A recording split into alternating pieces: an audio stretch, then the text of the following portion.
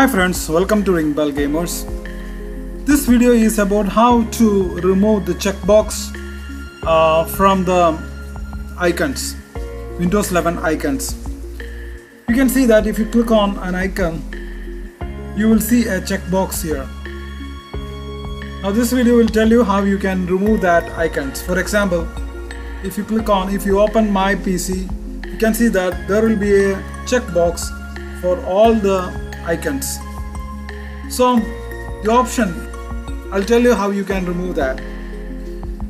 Before I'm getting into that, please don't forget to subscribe my channel and share the videos.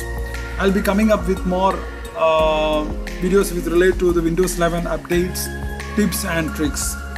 So let's continue. For removing the checkbox, like you see here, click on this view menu.